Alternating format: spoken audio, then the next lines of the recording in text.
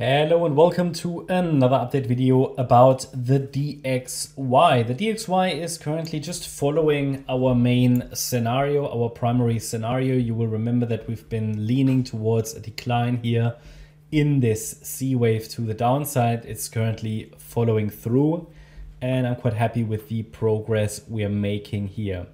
Been highlighting this for a few weeks that we should get this C wave to the downside, which could target then the low $90 region in this C wave. And so far, yeah, I mean, since the moment when we broke out of this trend channel to the downside, the market has pretty well actually followed this forecast. Not in a very straightforward way. So it's been a bit painful, lots of ups and downs, ugly overlapping price action here. And we need to talk about this structure to the downside, okay? Because this is creating some problems.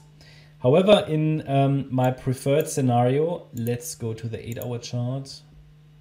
Just to zoom out a little bit, just for anybody who's new on the channel as well. Yeah, since last year, we've been tracking here this decline that we're calling an ABC structure. So we had the A wave down in 5 waves. Then here a flat structure in a B wave, A overshooting B wave to the downside, C wave to the upside in a larger B, and then this C wave to the downside in a 5-wave move, wave 1, wave 2, wave 3, wave 4, wave 5. And this is an ideal scenario that should take us in quite a straightforward way into the $90 region in the coming months. Is it going to be that straightforward? Well,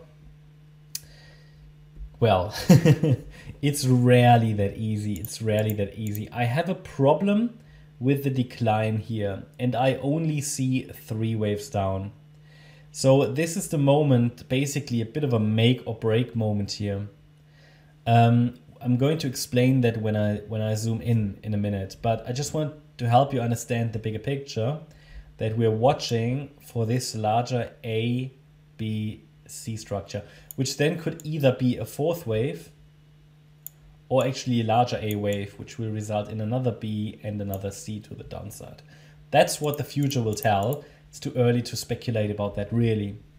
But all of this really tells us that we should be in a very long sideways range for a very long time. Yeah, I mean, low $90 region is not really a crash. Yeah, and then we get high. We go up in this B wave or even the wave 5, and yeah, it's going to be choppy. Okay, it's going to be choppy for a long time. It has been really throughout 2023, just sideways. Okay, it's a sideways correction that has played out here.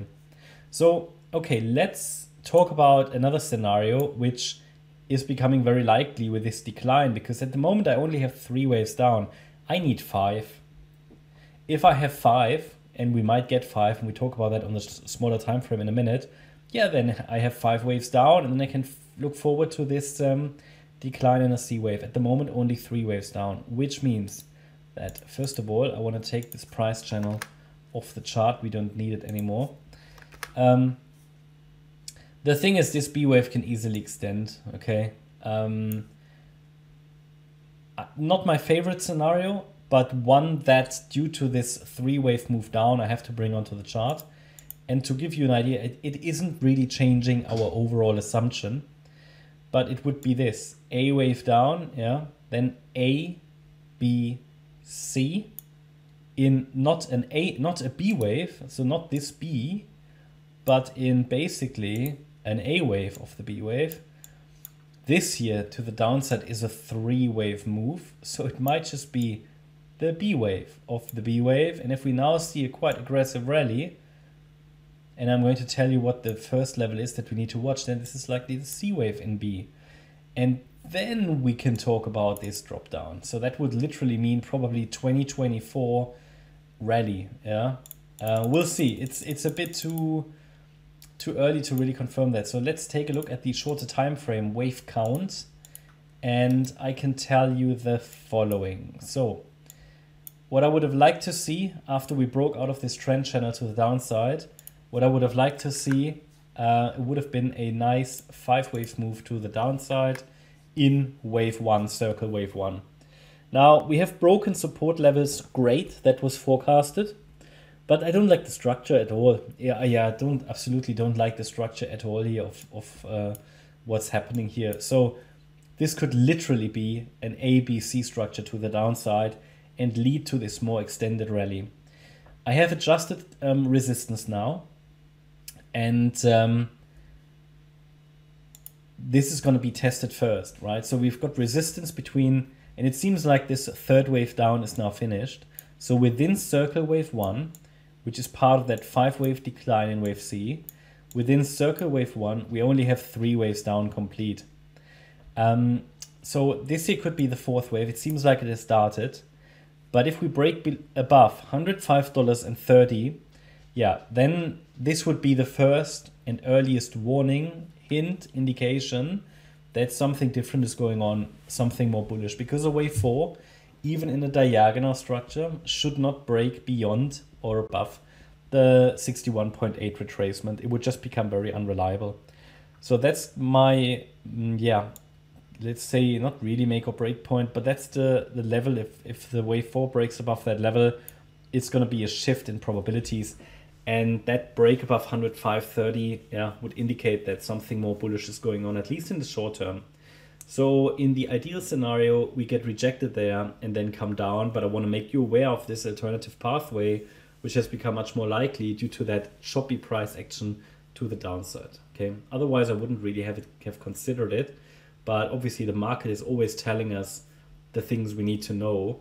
So if we can read and understand that language, then we definitely need to be on the lookout for potentially a higher B wave. And the wave counts and the patterns tell us that, you know, if we get this higher B wave that I showed you in the beginning, then this is the ideal time to start it, because we have now 3 waves down, which would be an ideal ABC structure as well. On top of that, the move down isn't really impulsive. So yeah, absolutely an invitation for such a higher B wave. But if on the other hand, we get rejected in this resistance area, then move down in wave 5, then we've got this nice 5-wave move down, then we can watch for a 3-wave corrective rally that would set us up for a breakdown in 2024. Hope that's clear. So I hope you liked the update. If you did, please hit the like button, leave a comment and subscribe. And if you're interested in daily updates about the S&P 500, there are also video updates, as well as updates about stocks and shares. Then check out our stocks and S&P 500 service. You can find the link in the video description. Thanks a lot for watching. Bye-bye.